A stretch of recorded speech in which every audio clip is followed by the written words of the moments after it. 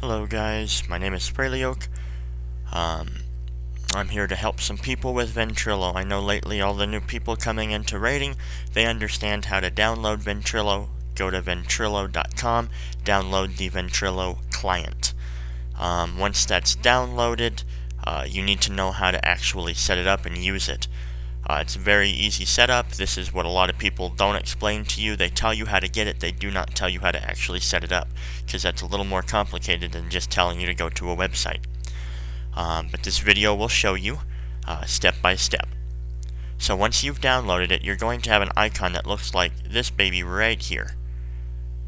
Go ahead and double click it to open it. Once it's opened, you have your window that looks just like this. Now, your first thing you need to do is to set up a username.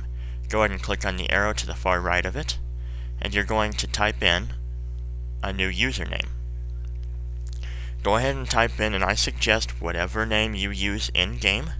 That way it's not very confusing. And enter that in there and click OK. So you now have a new username.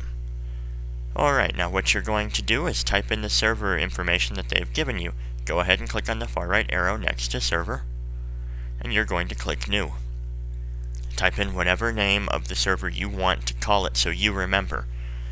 For example, mine is my guild, Dragons of Abyss Vent. So I'm going to type that in so I know which vent it is. And I'm going to click OK. Then you're prompted to give the IP, the port number, and password. Your IP or your host name should be something similar to this. It's going to have basically the location, Argon, the server, typefrag, and .com, something similar to that. Sometimes it's numbers, but usually it's going to be a name like that. And then the port number is usually a 4, a 5, or 6-digit number. Type that in. At that point, you can go down and enter the password if there is one. A lot of vents do not have passwords, but my particular one does. Once you've entered that in, click OK. And there you go, you have your server up there. It says server is available, press connect. So that means you actually entered your information incorrectly. Click connect, only click it once, do not double click, or you may get disconnected.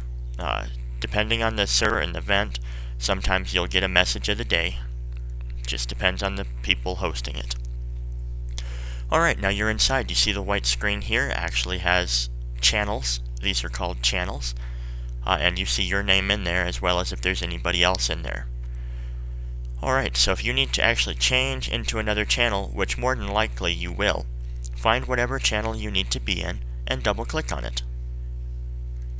You're actually able to move channels really easily by double clicking and going to that channel.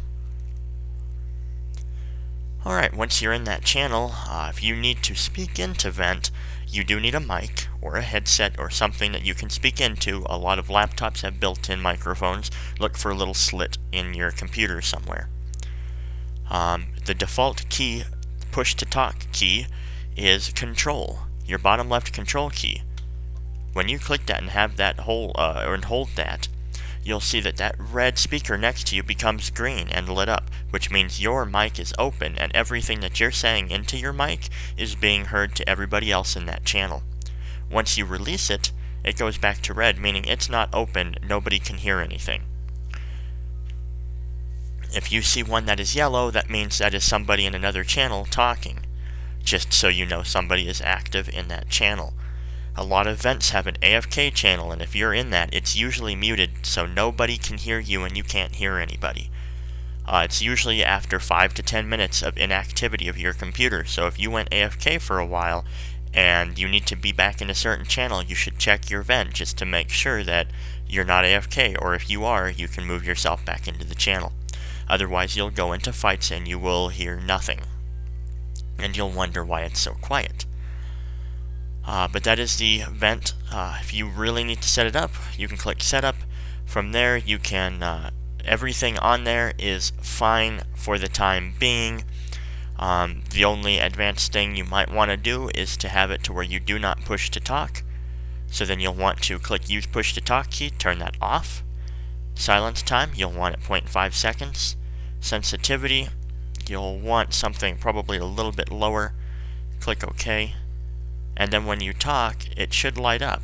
And if it's not lighting up, then you need to change that to where it does light up when you are talking.